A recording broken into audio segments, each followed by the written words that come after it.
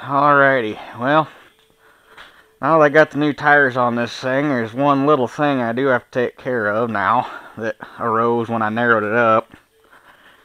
The 3-point hitch arms like to swing out into the tire now because the way the original stops work, they got this spring-loaded piece of rod that's been around here, and that's supposed to be your anti-sway. Well, those springs aren't strong enough to keep them from doing this, and when I was driving it down to the barn last night, this one was doing it worse. It'd go over, smack the tire, and then once it smacked the tire, it just kept bouncing off.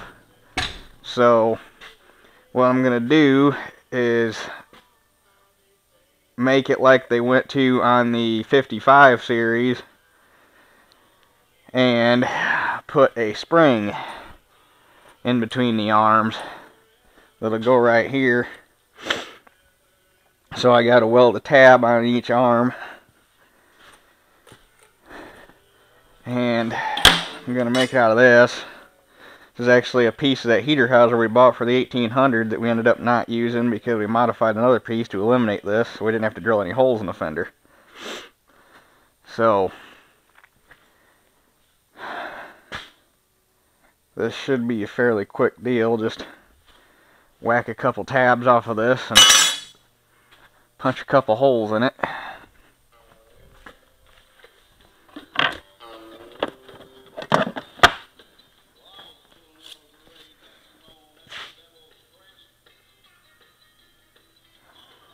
I already went down and measured the ones on my 1955 so I can get them kind of halfway close, but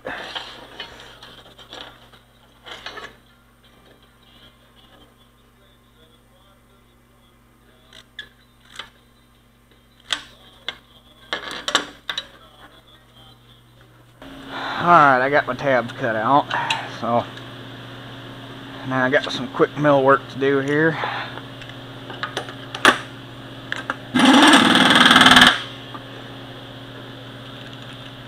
First thing I got to do is get zeroed on my part, and I'm not sure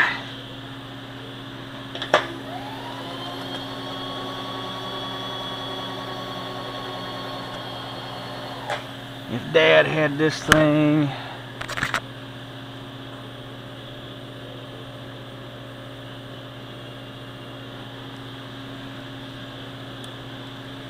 Yep.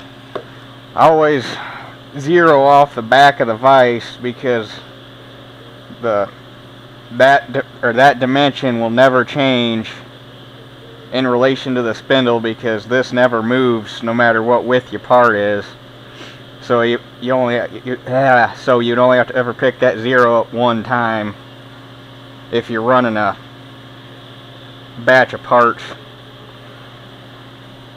So, and then when I'm picking up my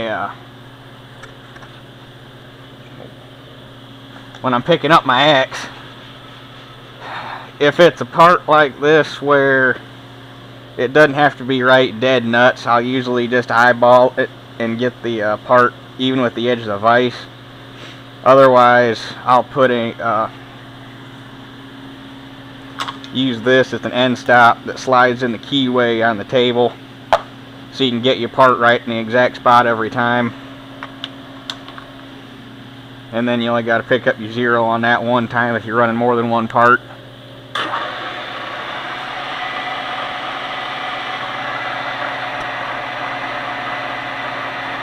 But you run that over.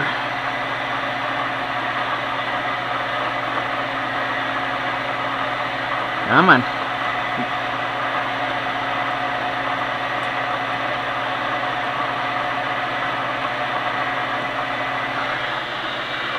Reset. Then that tip is 2/10 wide, so you run it over to 1/10, reset, and now you're right square. And if you had a different tool in there, you'd be right smack on the edge of the part with the center of the tool.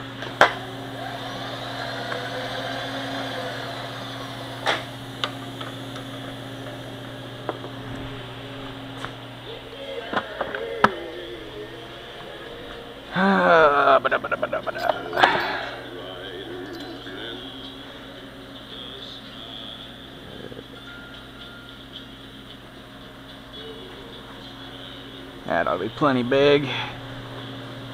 Yeah.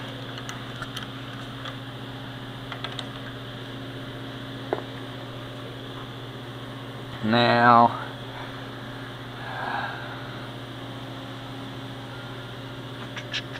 run in 1/2 inch. Come on.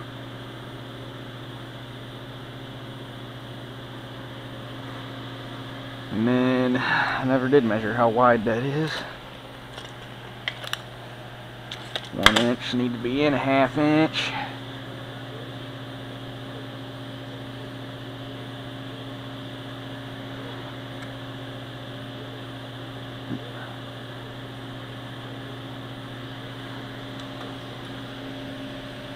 There we go.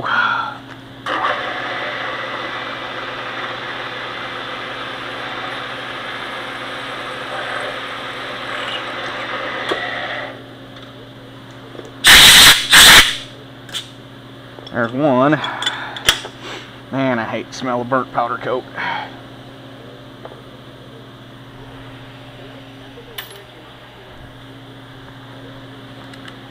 Stick this one in.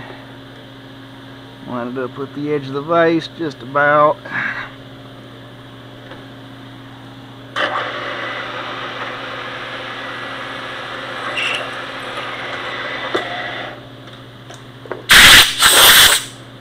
And there's two. One of these days I'll have to make a video making a little bit more complicated parts so you can see the whole process, but that's kind of the short and sweet version.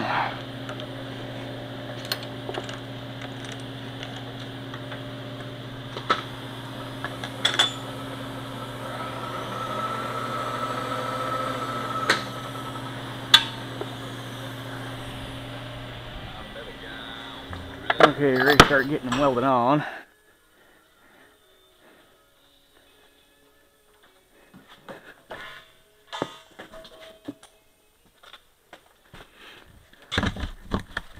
And the first thing I did, since I'm welding on the tractor, is I came over and unhooked the battery. So whenever you're welding on something that's got an electrical system, you always want to unhook the battery. Because if you get a bad ground or something and some freak, something arcs or something when you're welding, you can damage the electrical system. But if you unhook the battery, the tractor's dead, so you can't hurt nothing because nothing's grounded. So there's no complete circuits. But I ground all the powder coat off of the tabs because it's just going to burn off when I weld it anyway, and I got it marked out on the arms where I wanted them, and then I got a magnet to hold it on there while I tack it.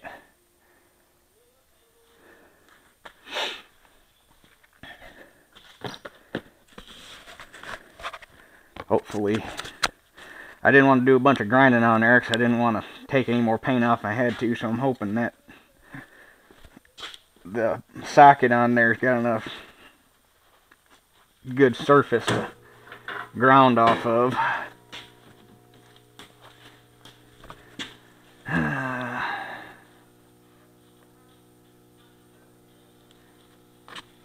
See what that does.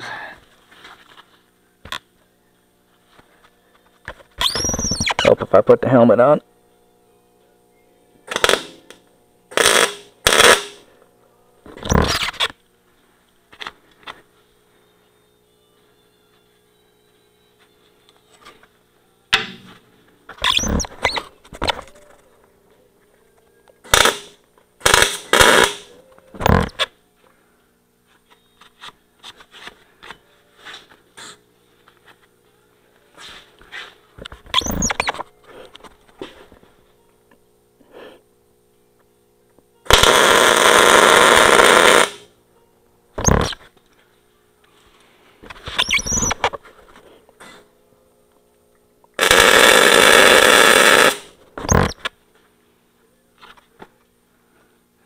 Shazam.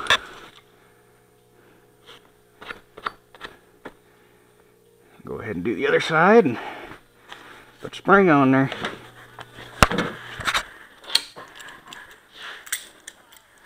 Alright, tabs are welded on. Now I'll just have to, I don't know why I closed that because I need these. They make these springs where they come right up against themselves, so I need to snip a hunk off so you can take it on and off the tractor without using tools.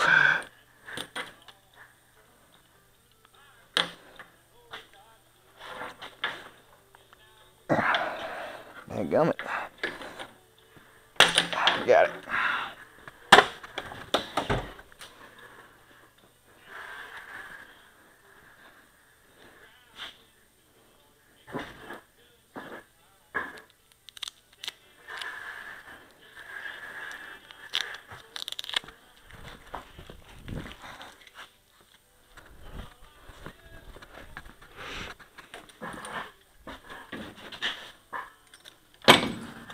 There we go. And the reason it's all pulled up funny is I got it set up for running Category 1 implements right now. Normally it'd be right about there. But to switch from Cat 2 to Cat 1, all you do is there's spacer blocks that go in between the arm and this wear plate, and then you change out the center link to a Cat 1 ball, and then they run Cat 1, Cat 2 implement. And I was brush chopping with it last, so. But that takes care of that project, and I'm not going to bother painting the tabs, because if it was bigger stuff, like where I was welding here on the fender to try to straighten it out and stuff, I'll shoot primer on it. But little stuff like this, I like to just let it stay bare metal and let it rust a little bit, and then it blends in with the tractor, and you can't hardly tell it doesn't belong there. So,